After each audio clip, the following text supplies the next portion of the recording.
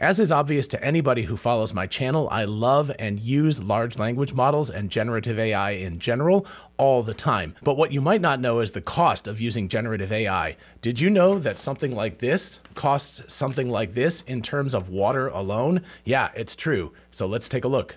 Hey y'all, it's Dr. Know-It-All. I don't want to be a downer, but I think it is important for all of us to recognize that there is an environmental cost to using large language models, and that environmental cost is substantially higher than the traditional internet, which is already reasonably high. So this video comes out of a panel that I did yesterday at the University of Georgia AI Research Day on the ethical and environmental impact of generative AI, and in particular large language models, but also diffusion models and things that make cat memes and stuff like that. And while I knew there was a significant environmental cost, I didn't realize quite how high it was, and water in particular was really shocking to me. So yeah, basically 519 milliliters, so a little bit more than this bottle of water, is the cost of water to cool the data center to generate that much text. And if you think about a standard email, again, you know, just something along the lines of something like this, you're looking at only a few hundred tokens, and if you use reasoning models, which I do all the time, they can generate thousands and thousands of tokens for an answer. So the cost is, you know, even higher than this when you actually look at reasoning models and generative AI. It's quite substantial. And real quick before I continue, I just wanted to note I've got new glasses. These are actually office glasses, which means I should be able to see the computer better than I was before. If you've ever seen me with my older glasses going like this, it was because they were transition lenses and I had to kind of rotate my head up to get the optimal viewing angle. So anyway, hopefully these will work better. So first I'm going to turn to just a little part of a Facebook post that Misinformation sent me this morning that synced up perfectly with what I was thinking about doing for my video today. I'm just going to show a little part at the beginning. I will leave a link in the description. I don't know if this is on YouTube or anything. It's on Facebook, which is not ideal. But anyway, I'm just going to play a little part of it at the beginning, and then I'll look at some articles that have a lot of statistics in them. And, you know, it's bad. It's bad how much water usage you have. But as it turns out, there's other things that you'd probably do in your daily life that cost a lot more water than even large language models. This is our cold water pressure in the kitchen. This is where I fill up water for storage. Those are the things we have to fill up to flush the toilets. So you can see the sediment from the data center. Wow, and that's just from the water coming out of your faucet. Yeah, and this is what's in all the pipes. Just the well itself is probably 20,000, and that's not counting any of the all faucets. The replacement of the fixtures and faucets and toilets and the lines that come underneath the house. It's overwhelming because you really feel like you are up against this huge wall that you can't penetrate. There's nothing that you can do, and they don't care. I'm here in Mansfield, Georgia, driving by Meta's new 2 million square foot data center facility. Facilities like this are being used to power things like ChatGPT and other AI tools that are becoming integrated into our daily life. So yes, there is an impact, and it's not just an abstract impact. In fact, Mansfield, Georgia is not that far away from where I live. I live in Athens. So anyway, you know, we're looking at people within the state of Georgia, and obviously in many other places in the United States and around the world, who are being directly impacted by the amount of water that these generative AI data centers are sucking down. And of course, if we take a broader look, we're also looking at massive electricity usage and massive carbon footprint. In other words, exuding tons and tons of CO2 into the air. Today, I want to focus primarily on water, but if people are interested in this other stuff, if it's not too depressing, then by all means, let me know, and I can do another video about the strain on the electrical grid and the carbon dioxide that is released into the atmosphere due to running and also cooling these power plants. So where does water come in? Water comes in to cool these power plants. These plants they run incredibly hot. I mean, even if you have like a little laptop computer or something, if you run something significant on it, like even a movie or a game, you'll feel it gets very, very hot. And of course, desktop computers. When you look at these data centers, the density of the GPUs and CPUs is actually limited by the cooling. Traditional cooling uses air cooling, so you blow air over these things, but then you have to have chillers, and those chillers use water that comes from the public water source because it needs to be clean water, unfortunately. It would be much better if they could just pull in, you know, like lake water or or river water or something like that and exhaust it. But anyway, they pull this water in from the municipal water supplies, so it's actually taking away water that we could otherwise be drinking, and then that's exhausted into a body of water like a lake or an ocean or a river or something like that after it's used. So it's not really recycled, it's pulled in, it's heated up significantly, and then it's exhausted. And so there's, waste heat goes out into the environment. That can have a bad effect on things like fish life and other things like that. We've seen that from nuclear power plants and all sorts of other power plants that pull in this water and exhaust it into the environment at a much higher temperature than it was pulled in. It has an effect on the local marine life and so forth, but what I want to focus on today is just the fact that literally they're pulling in municipal water that is clean drinking water that could be used for people to, to take a shower, drink water, things like that, flush their toilet, etc. And it's used instead for the data center, and it's taking away a lot of that water that we would otherwise be able to use in the community. So to talk more specifics, I'm going to pull up a few articles from the past few months. This is from September of last year. This is a Washington Post article. Roughly a quarter of Americans have used ChatGPT since the chatbot's 2022 release. I'm actually think it's probably more than that, but anyway, there are those of us who are power users and use it a lot, and so you can feel much more, guilty about this use if you are so inclined like I am. As the article said, chatbots use an immense amount of power to respond to user questions, and simply keeping the bot servers cool enough to function in data centers, again, takes a toll on the environment. While the exact burden is nearly impossible to quantify, the Washington Post worked with researchers at the University of California, Riverside to understand how much water and power OpenAI's ChatGPT, using the GPT-4 language model released in March 2023, consumes to write the average 100-word email. So actually, this is significantly more than 100 words. So more than one bottle of water. What it comes out to is about 519 milliliters, or a little bit more than one bottle of water. Turning to this Perplexity article that was written just a few days ago on April 21st, ChatGPT's high electricity and water usage costs millions. Recent studies reveal that ChatGPT's energy consumption is substantial, with estimates suggesting the AI system uses approximately 227 gigawatts of electricity annually to process 78 billion prompts, and that costs around $27.9 million per year. Which, whatever, that's a cost that they bear and everything. But the more important part is, while also requiring significant water resources and, of course, electricity for cooling data centers. So as this figure, which unfortunately is a bit cut off, shows, creating one email is around one 500 milliliter bottle of water, 519 milliliters to be more exact. And it uses enough energy to charge an iPhone about 7 times. And that's the Pro Max, that's the big boy iPhone. That's not even a smaller iPhone. And to put it another way, all of those queries use 227 gigawatts of power.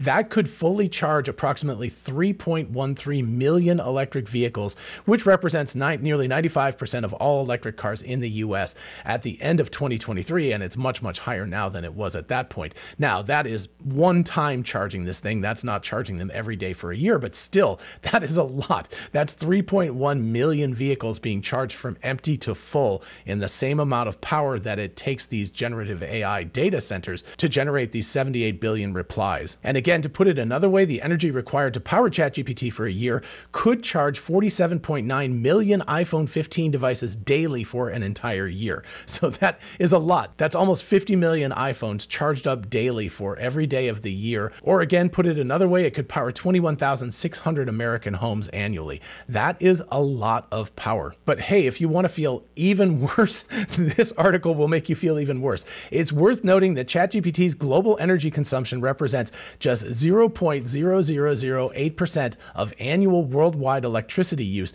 significantly less than other industries like beef production, which consumes approximately 1440 terawatt hours annually, or about 6,250 times more energy than ChatGPT.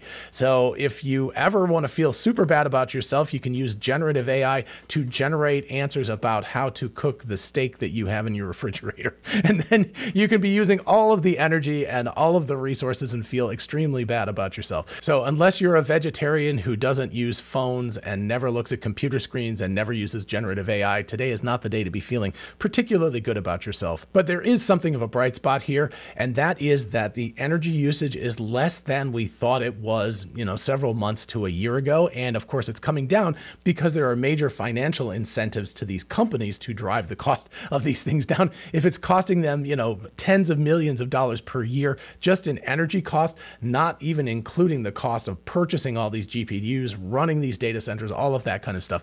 Obviously, they are, inclined, they're pushed to reduce electricity usage, water usage, etc. Anyway, while previous reports claimed each query consumed approximately 3 watt-hours of electricity, that is a lot, that would be 10 times that of a Google search, new analysis shows that a typical ChatGPT query using the ChatGPT 4o model actually uses only about 0.3 watt-hours, so more or less on line with a Google search in terms of the amount of energy used. And yeah, if you want to, feel even worse, using Google just to search up something actually, has a carbon footprint, uses water, all of that kind of stuff. So everything we do in modern society has a significant impact on our environment, on our electricity usage, etc. And very importantly here, energy usage varies with query complexity. Simple text prompts consume about 0.3 watt-hours, while longer inputs of 10,000 tokens, equivalent to a short paper, use approximately 2.5 watt-hours, and massive inputs of 100,000 tokens, or 200 pages, can require up to 40 watt-hours.